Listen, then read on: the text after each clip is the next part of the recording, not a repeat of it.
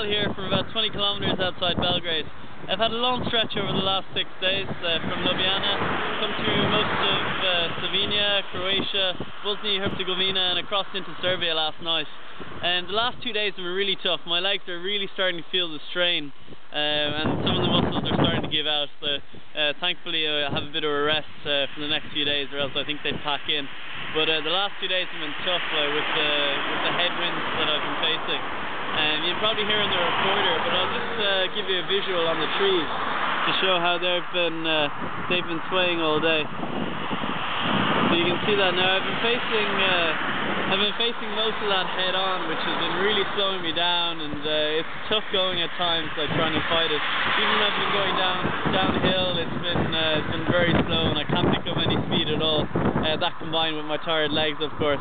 So I'm 20 kilometers to go now, about an hour's riding, 2 hours of sunlight left, so I'll get to see a small bit of Belgrade. And I'm really looking forward to a warm shower and a good long sleep. Take care.